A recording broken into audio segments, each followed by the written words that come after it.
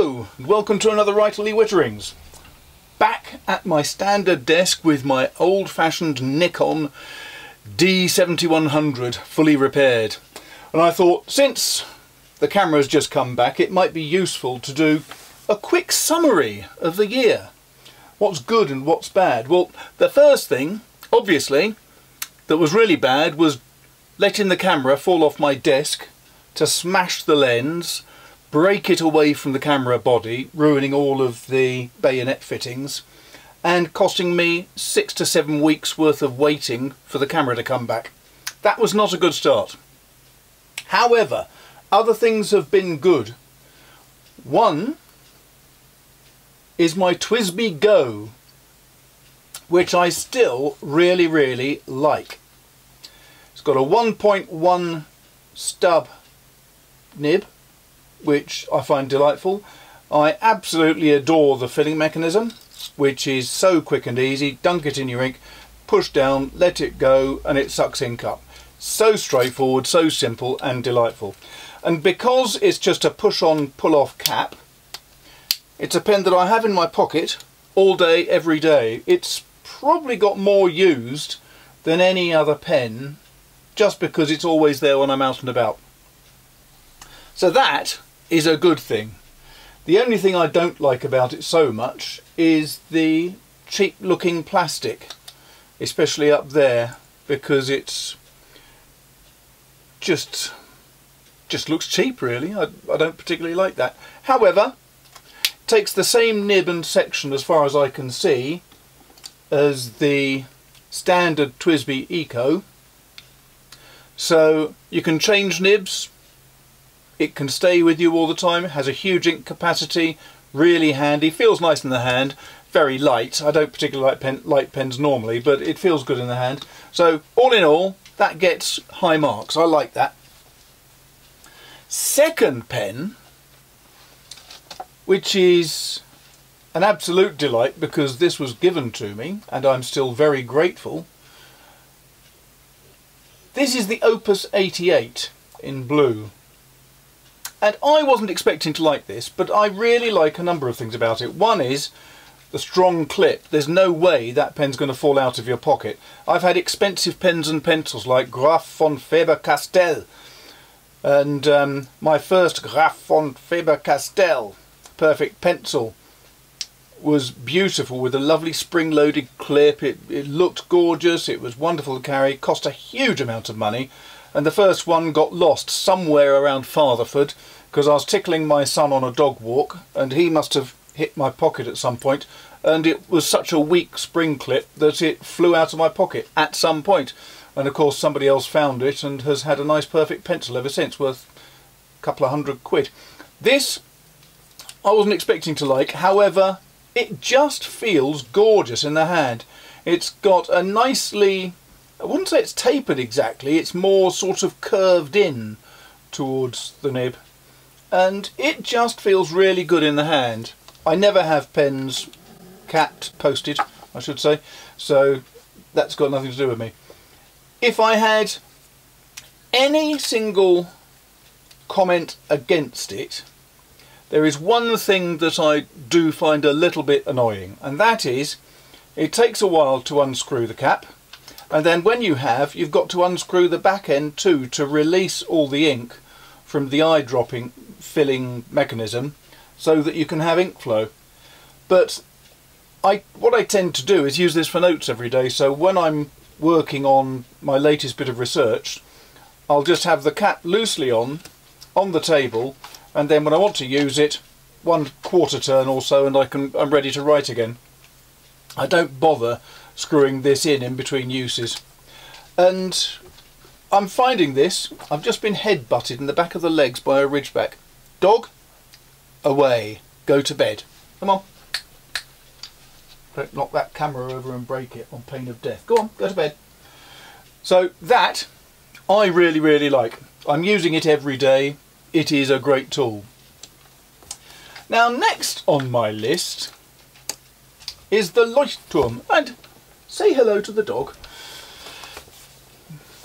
This is proving to be fabulously useful. Now I'm not going to show you what's in here because it's all to do with my next book, but I am finding I turn to this and I'm making notes on characters, I'm breaking down an entire story into sections, trying to figure out which sections need to be adjusted and amended or added to, additional comments about the work I need to do with the book.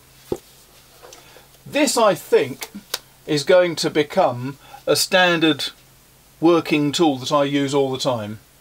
I do use Leuchtturm already. I've got a lovely grey one which I was using to put ideas down for all my books. I think I'm going to keep that. This is for books I'm actually working on at that time, so that all the notes and comments are a bit more pertinent to that book at the time. Now, trouble is, that leaves me with this delightful Moleskine, which is, as you can see, in absolutely pristine condition and unused. Now, the trouble is, Moleskine paper is absolutely useless when you use a fountain pen on it. It ends up looking like that on both sides of the paper because it just soaks up ink like blotting paper. Absolutely hopeless. And I was thinking, well, that's okay, I can get by with this by using it with a pencil or something else. Actually, you know what? I don't think I'm going to use it. So I'm going to be putting this up as a free giveaway before too long. If you don't follow me already on Instagram or Twitter, follow me. I'm at Michael Jex on both of them. No underline, no nothing, just at Michael Jex. Look me up there, and in the next few days you will see this being offered. And it occurred to me that actually I've got a number of things that I don't use and don't need. So it was about time I did something with them. So a second thing that will be turning up before too long is this lovely little Rhodia pocket notebook. I don't know what type of paper it is, but it feels probably 90 GSM. It feels a bit thicker than 80, doesn't feel quite as hard as 100 GSM, but it's a beautiful real leather wrapped notepad, and I bought it some years ago as a present for my wife who never wanted it, so I took it after that, and to be honest, I've never used it, so what's the point of keeping it hanging around? Somebody else will be able to make good use of that, so keep your eyes open on Twitter and Instagram, and that could be yours.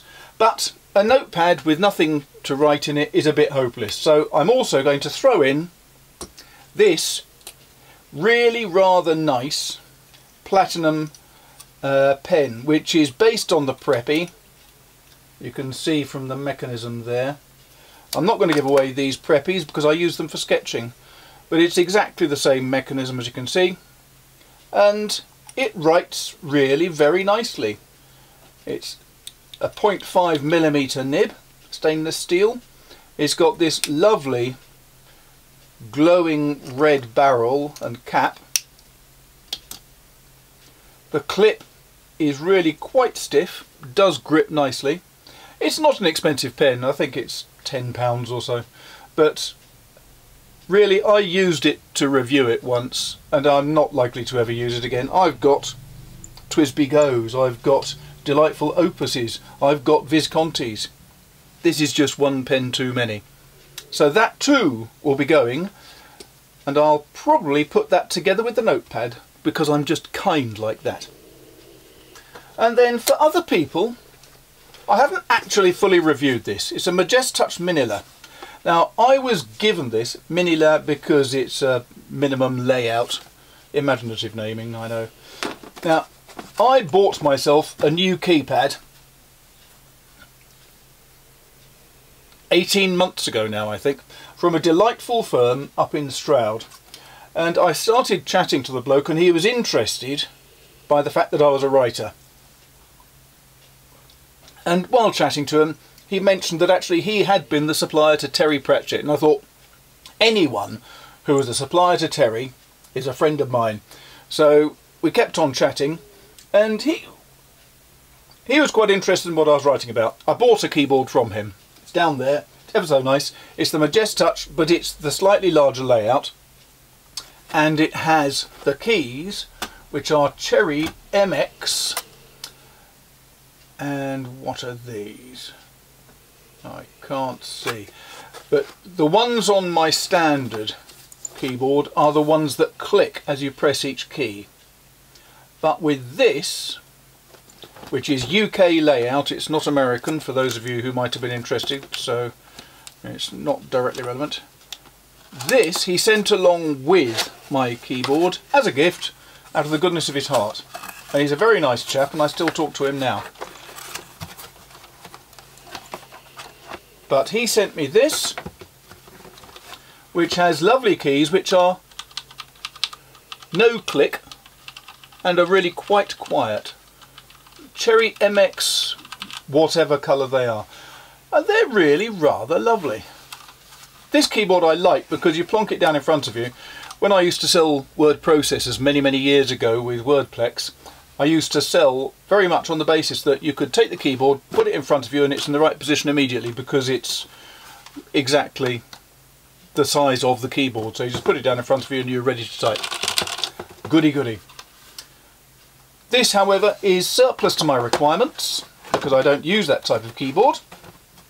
So I'm going to be giving this away as well in the next couple of weeks. And because I mentioned this to the chap who runs the company, it is possible that I might get more keyboards to review as well. And when I do, they will probably be giveaways as well, because I don't need more than one keyboard, to be honest. So there you go. A quick summary of the year. Bad news on the camera. Good news, the camera's back. Bad news on the Moleskine. I can't use it. Good news for you. You can have it if you want it. Bad news for me, a Christmas present that went totally wrong. Good news for you, you can have it if you want, with a pen to write in it. What more can you ask for? And excellent news for me, a new way of working with the Leuchtturm, and it's working extremely well. Good news for me, a delightful pen, a second delightful pen, and that is about it for now. I hope that was interesting. I hope that you're going to enjoy some of the other things I'm doing. I'm now doing more videos per week because every Sunday I'm trying to write about a writer that I find inspiring. So that doesn't mean I'm talking about his books necessarily, or her books. It means it's someone that helped persuade me that writing might not be such a bad idea as a career. Then I'm also going to be doing a regular series on Tuesdays of 5-minute reviews, and that's much more talking about specific books that I really enjoyed and which I think you might enjoy as well. The first one was last week, and that was talking about The Gates of Stone by Angus MacAllan. It's not the sort of book you'd necessarily expect me to rave about because it's not crime, it's very much an epic fantasy story, but Angus is an exceptionally good writer and I found it really quite staggeringly good, so I can thoroughly recommend that. I will put links up. Now let's see, that will be the last video, so I'll put the link to the 5-minute reviews there, and I might put some other links elsewhere as well. But if you like that, and if you like the thought of all the other things I'm doing, then please don't forget to hit the subscribe button. But when you've done that, I didn't know this, you have to hit the bell shape beside it, and then you'll get notified every time a new video comes through. It's amazing what you learn after 2 or 3 years using YouTube. All of a sudden people say, well, didn't you tell him about putting the bell? No, I didn't, because I didn't know about it. So there you go. So hit the subscribe. If you've got comments, stick the comments down the bottom please, and if you wouldn't mind, I'd be very grateful if you could hit the like button, because apparently that hits the algorithm for YouTube and other people get to hear about me. Poor devils, what more can I say? Thanks very much for watching, take care. I'm now going back to, and in answer to the person who asked, this is a mixture of Earl Grey and Assam tea, half and half, very tasty. Thank you very much, cheers.